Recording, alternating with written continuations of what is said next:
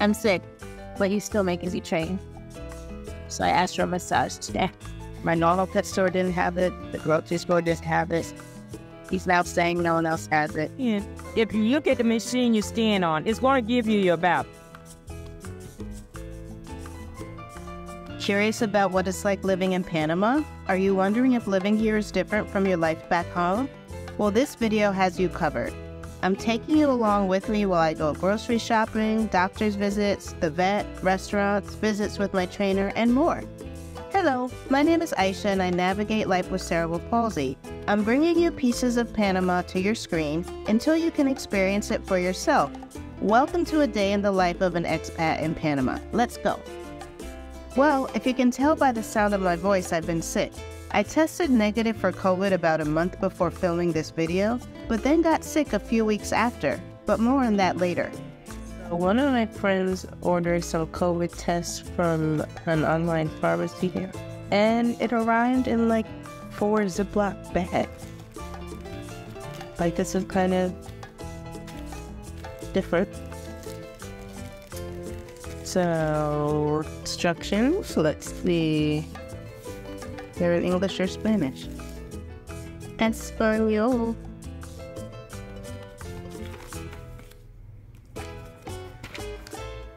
And English. Whoop.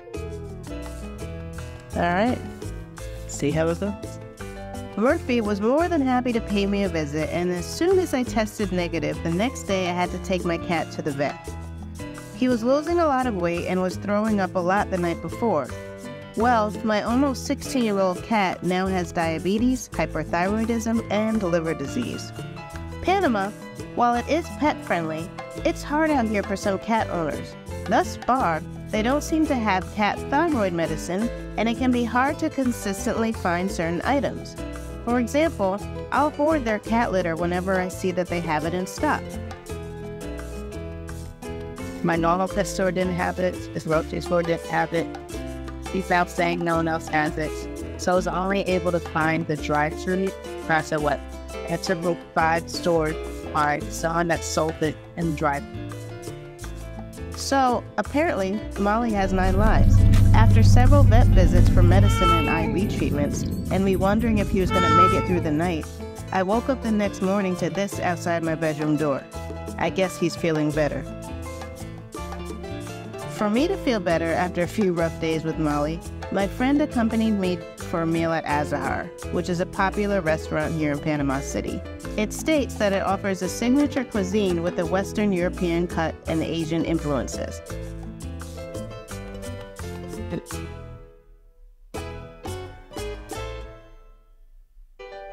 I always enjoy the food and views here.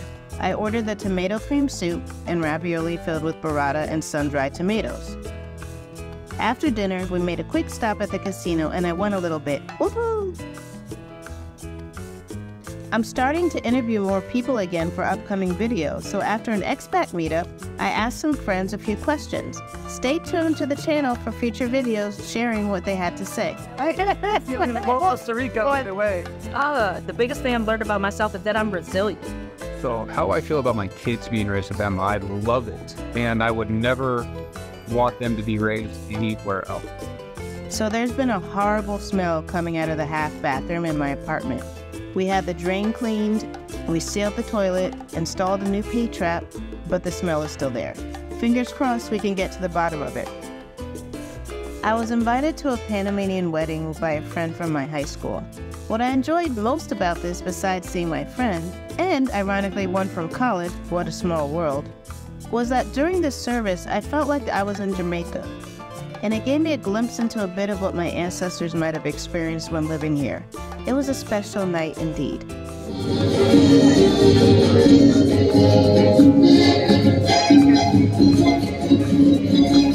Play sigh. I feel sick again. So I went to my general practitioner to see what it was, and I had to get a blood test for proper diagnosis. My doctor is in Pacifica Salud Hospital, and he wrote a script for me to get the medicine for a shot that I needed, so I went downstairs to the pharmacy to fill it. Downstairs to the pharmacy to get one of these medications that he's going to administer as a shot. Oh, I want you to put that in there.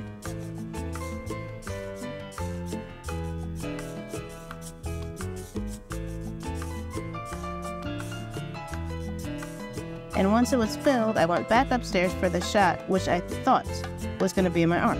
And for the first time that I can remember, I received a shot in my butt. It wasn't fun. Like, not fun at all. So, how do you feel after your shot? Once I was feeling better, I ended up finishing my annual well women's exams and had an ultrasound as well. So after living here for 1.5 years and only using Ubers or friends with cars to get around, I took a tour that teaches you how to take the metro and buses here.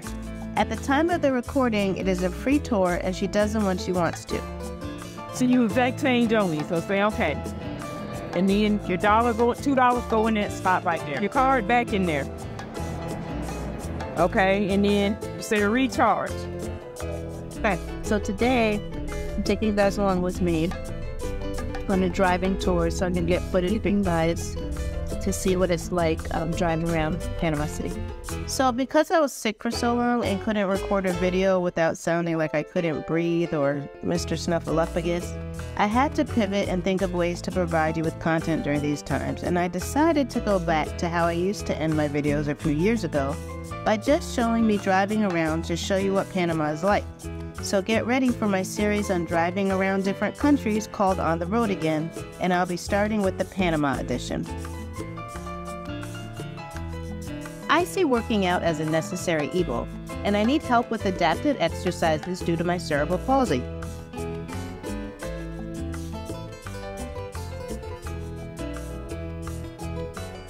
In true Panama fashion, there's another parade. This one was the parade for the Carnival Queens. After carnival parties ending 4 a.m. 5 nights in a row. Again, 5 nights in a row. I was happy to see that this one ended at 10. Tee! In all seriousness, the floats were gorgeous.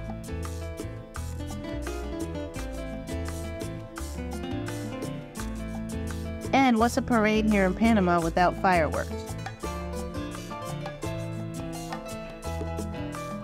Pardon the interruption. Unlock a world of exclusive content by becoming an Abroadability channel member. We are bringing you behind the scenes of life abroad with unscripted content that doesn't make it into the regular videos. Watch intimate glimpses into my daily life as an expat with cerebral palsy, including doctor's visits, ATM and bank runs, shopping, markets, holidays, and more. All recorded just for you. Welcome to the Abroadability membership family, and thanks to those who have already joined. See you soon behind the scenes of my life as an expat. It's the new word. It's the new word. Praise the day.